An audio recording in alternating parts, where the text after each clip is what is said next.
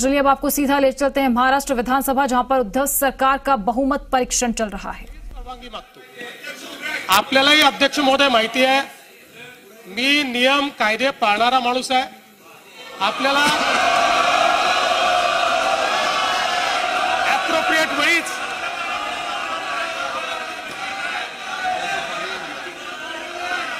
अध्यक्ष महोदय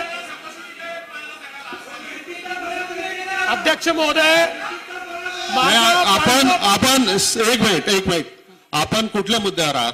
point of procedure वर असेल। हा, मग आपण पॉइंट ऑफ प्रोसिजर मांडा, पण आपले मागच्या सदस्यांना जरा शांत राहायला सांगा। इकडे सांगा। भास्करराव ऐका,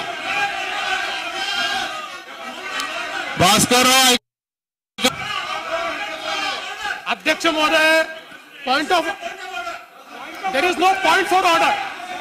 अध्यक्ष महोदय,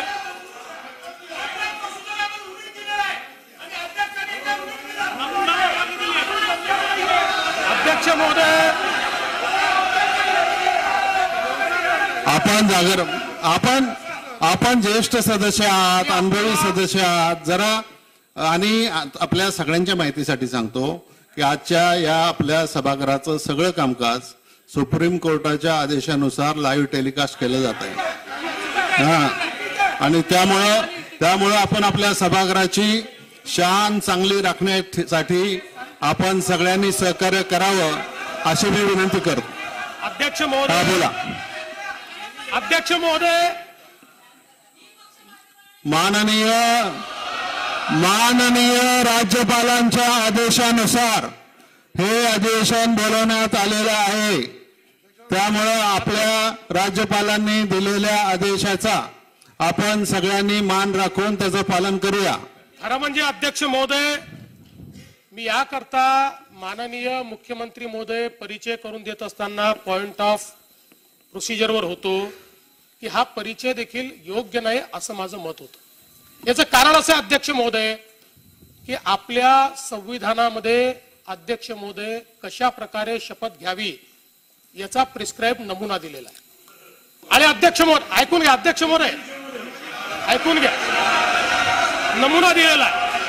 आणि अध्यक्ष महोदय, ज्या क्षणी राज्यपाल मी म्हणतात, सन्मान्य सदस्य देवेंद्रजी फडणवीस, मी आपलं लक्ष एका गोष्टीकडे वेधू इच्छितो की या सभागृहाच्या बाहेर जी घटना घडलेली आहे त्याच्या संदर्भामध्ये या सभागृहामध्ये असा मुद्दा आपल्याला उपस्थित करून त्याचा काही उपयोग होणार नाही। मी संविधानावर आहे। या सभागृहाच्या संदर्भातलं या सभागृहामध्ये राज्यपालांचं कार्यालय आहे की नाही, या सभागृहामध्ये संविधानावर बोलायचा अधिकार आहे की नाही? अध्यक्ष महोदय, जर या सभागृहामध्ये संविधानावर बोलायचा अधिकार नसेल तर मला या सभागृहात बसण्याचा अधिकार नाही। अध्यक्ष महोदय, बसण्याचा अधिकार नाही अध्यक्ष महोदय।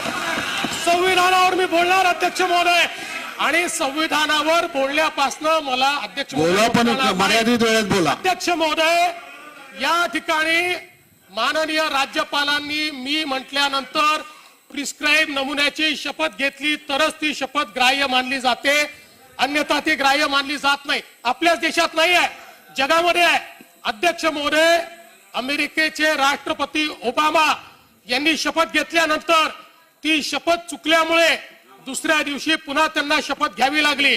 आणि म्हणून अध्यक्ष महोदय, खरं म्हणजे मी याकरता पॉइंट ऑफ प्रोसिजर घेत होतो की या ठिकाणी सन्माननीय मुख्यमंत्र्यांसहित सगळ्या मंत्र्यांनी जी शपथ घेतली अध्यक्ष महोदय